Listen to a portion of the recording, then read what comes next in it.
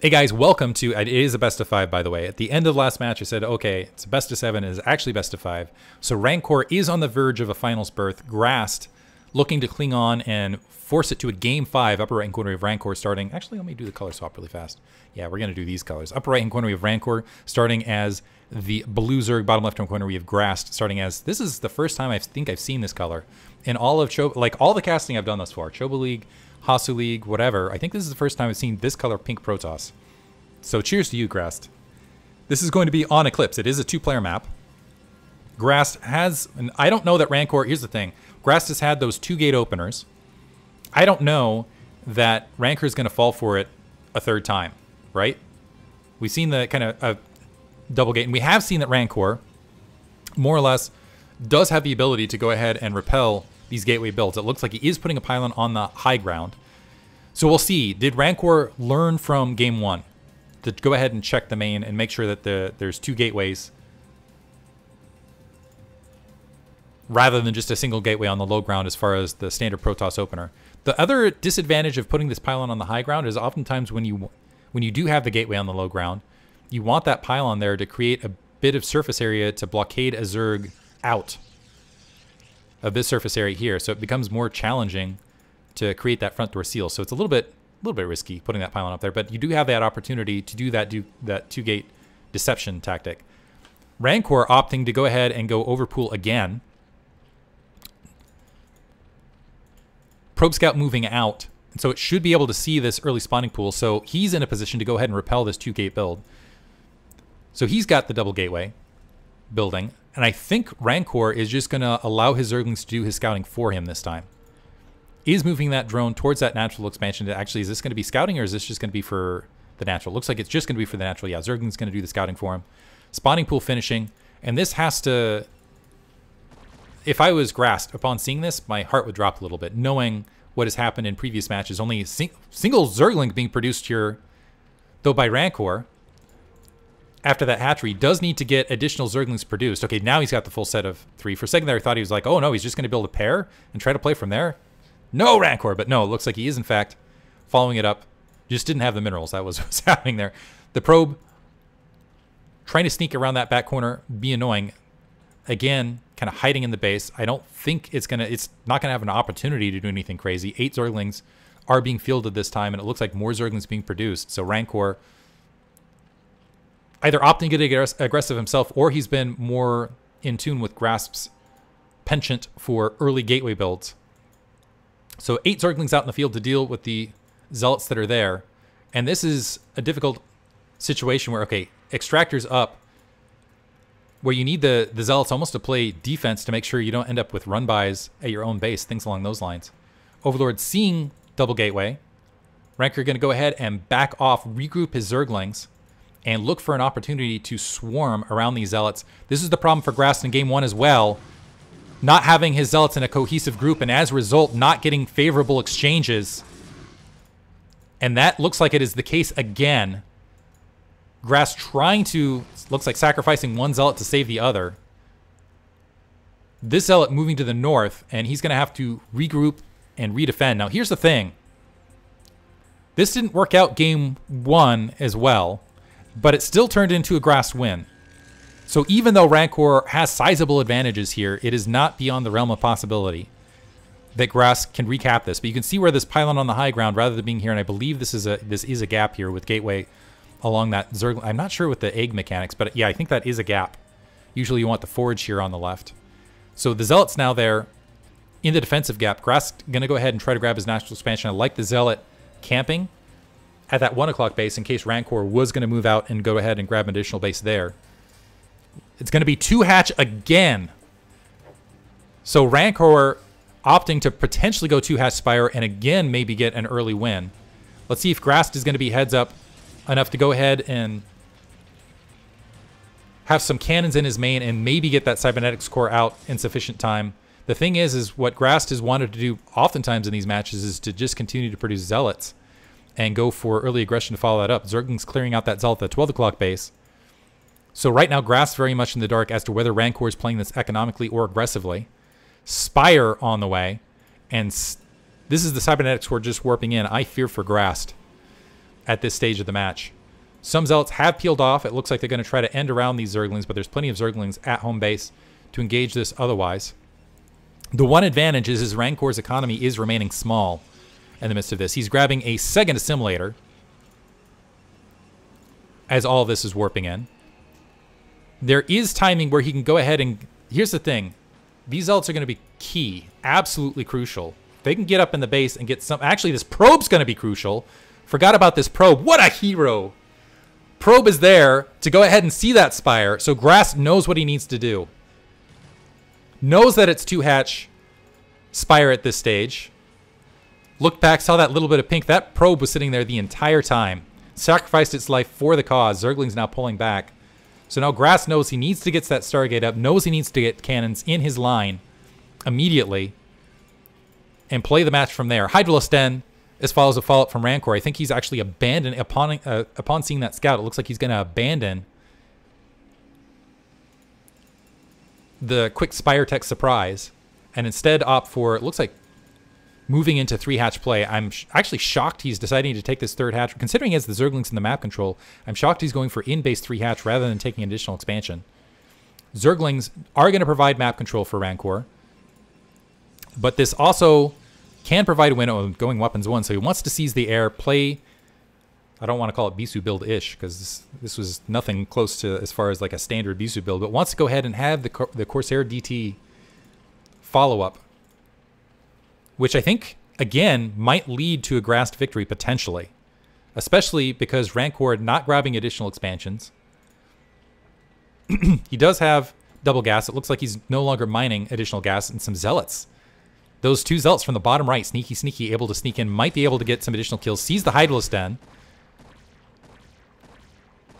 And this Hydralisk accidentally, it looks like, attacking its own larva, perhaps on a miscued attack move rather than the Zealots. So the Zealots still reigning free.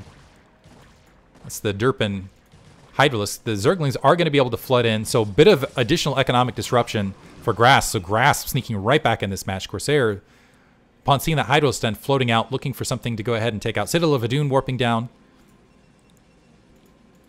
So Grast has options, once again. Funimani's Carapace being upgraded for Rancor, but Rancor still sitting at 2 bases, starting to drone up now. Still has a large ground army, and he does have Hydralisks out to deal with these Corsairs. Grast, donating a lot of health to these with these initial 2. But what this is going to do is these Corsairs passively... Oh, if he keeps them alive... What they passively do is they force Rancor to play a little bit more defensively rather than going for more aggression. And again, Rancor still has not opted to take an additional base. Some Zerglings making their way to that bottom right. And again, with that, even with Phenomenized Carapace, you get sufficient Corsairs out, they can take down Overlords very, very rapidly. Additional gateways plopping down, looking for Dark Templar. No, actually, Citadel of Adun being upgraded. No Templar Archives. There's the Templar Archives warping in. Rancor making sure that Grast didn't take a 3rd base. He's going to go finally taking his 3rd base at that 12 o'clock location. The Corsairs finding target Overlords in midfield. So in the mid-game, and is he going to pause on the Corsair production? Looks like he's pausing on the Corsair production despite getting weapons 1. This feels a little bit like an empty upgrade, considering he's not seizing air control.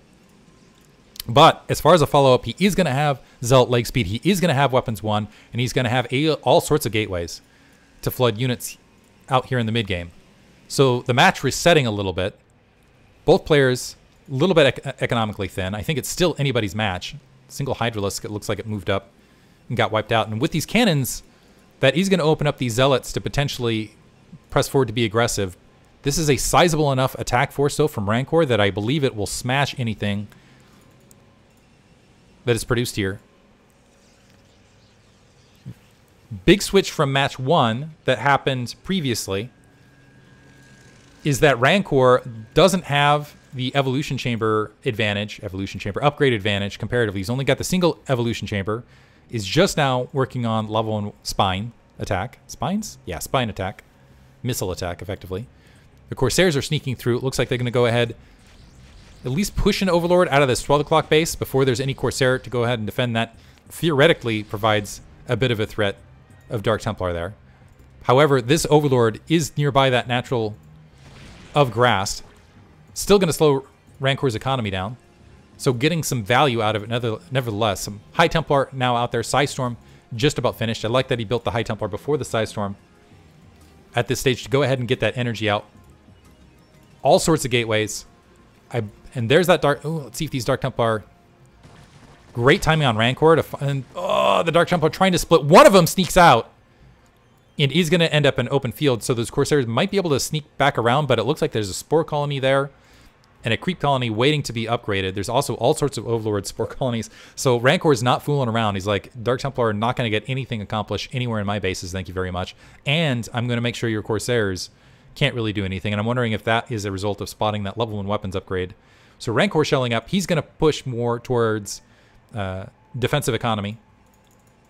But in about 2 minutes, Grast is going to be fielding, if he keeps up with his macro, is going to be fielding a gigantic army.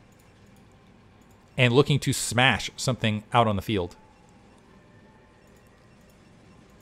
Or maybe a little bit earlier. I thought he was going to wait for upgrades to finish. But he's starting to filter out with a lot of these Dragoons and Zealots. It is possible he'll move up to this 9 o'clock. I wish he waited a little while. He does have some Psystorm here. At the moment, he can just flat out outproduce Rancor. Rancor does have a sizable standing army midfield. He's looking to attack once his level 1 weapons finish. And is that High Templar going to... High Templar picked off before that Psystorm finished. One probe sneaking out. Another good Psystorm bait. And this is exactly what Rancor wants to do, is go ahead and bait that Psystorm out before Grast is ready to move out. Pick off High Templar otherwise. Psystorm is huge mid-game. It's what provides map control and any opportunities for aggression. Another High Templar getting picked off. Hero Hydralisks in the mid-game, but now Grast starting to press forward as level 2 weapons just about to come online. Snuck a probe bottom right to maybe go ahead and establish that base. The Zerglings trying to delay this so Rancor can build some additional attack forces to repel this, but this is a big, big army with a lot of upgrades moving forward. This is a nice Sim City. I don't know that it's enough to repel some good Psystorm. The Zealots dodging out of it. It looks like a Dragoon eating a little bit of it, but mostly catching a lot of the Hydralisks. The High Templar needs to be careful. Beautiful Psystorm, while those Hydralisks got caught with their spy. What is the equivalent of Zerg pants? With their scales down? Scales down. Burrowing. Grast hunting this army down is going to catch maybe another Overlord. He should be able to establish this base without any trouble. And is running in. I like what Rancor is doing. He's drawing these forces to the upper left to try to buy himself some time to get some defenses around that 12 o'clock location and his natural expansion. And has successfully done so. Looks like those Hydras are going to try to peel. They might be able to even pick off some reinforcements.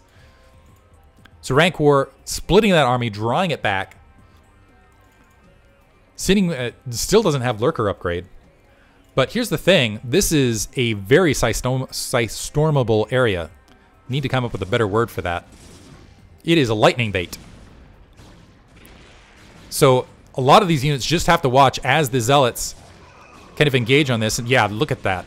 Look at that Psystorm. Some Hylos trying to engage from behind, but there are Dragoons able to press the rest of that. And so Grast might be able to end the game right here.